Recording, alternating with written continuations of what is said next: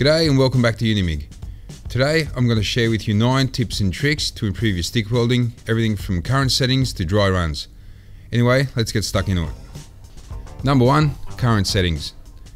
There are 2 parts to your current settings, polarity and amps.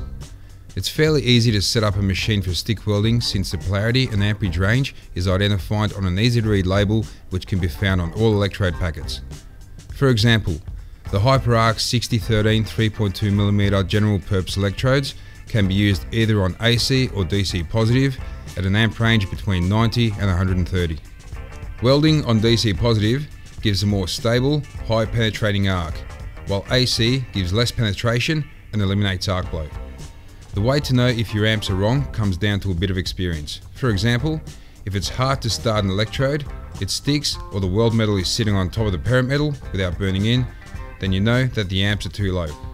On the other hand, if the arc is gouging without filling, leaving undercut and burning really hot, then you know that your amps are too high. With amperage, a good place to start would be in the middle of the recommended range and adjusting up or down by only 5 or 10 amps depending on the metal thickness or position. Unimig has an ultimate stick welding guide available if you'd like to check it out, then we'll leave a link in the description. At number 2, we have arc length. Once you have initiated the arc, it's important to maintain a consistent distance from the joint. Holding it at around 3mm from the joint will give you a consistent, focused and smooth arc. If your arc is too short, then you're going to lower the voltage and the whirlpool will become cooler, resulting in a non-penetrating weld. This also has a potential to extinguish the arc.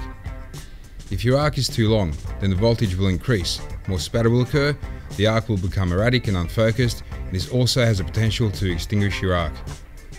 When you're first learning to stick weld, keeping a tight arc can be tricky, so make sure to get comfortable, lean on something if you must, to keep a steady hand. Number 3, drag your weld. Always drag your weld. As the old saying goes, if it's got slag, then always drag. Pushing the electrode will trap protective slag inside the weld and cause weld defects. The only exception is when you're doing vertical ups. Even then, try to keep a 90-degree angle to the joint as you're weaving upwards.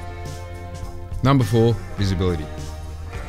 Being able to keep the right arc distance and to run a straight bead requires good visibility. Always make sure that you're comfortable so you can see what's happening with the whirlpool and the arc. Also, keep your head out of the fumes. Not only will that improve your visibility, but also minimise you breathing them in. Number 5 is clean, clean, clean. Stick welding is pretty forgiving when it comes to cleanliness, but you can't just weld over millimeters of rust. Cleaning your metal is going to give you the best possible results. Using a grinder in conjunction with a wide brush is the preferred method and the quickest to clean metal. Remember to also have a good earth connection. Number 6, wet is bad. Generally, electrodes do contain some moisture in them. Excessive moisture, especially in low hydrogen electrodes, will cause problems such as wandering or erratic arcs while welding, but there is a solution if you come across this issue. Electrode ovens are designed to rebake your electrodes if they have been left out in an open packet for a while, but the best way to keep them in good condition is to store them in a dry place, preferably sealed, until you're ready to use them.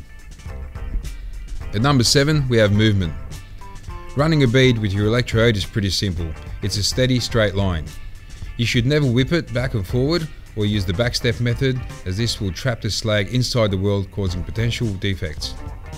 Remember to always drag the electrode when stick welding, unless you're doing vertical ups, where you need to push the weld metal uphill using a weaving motion.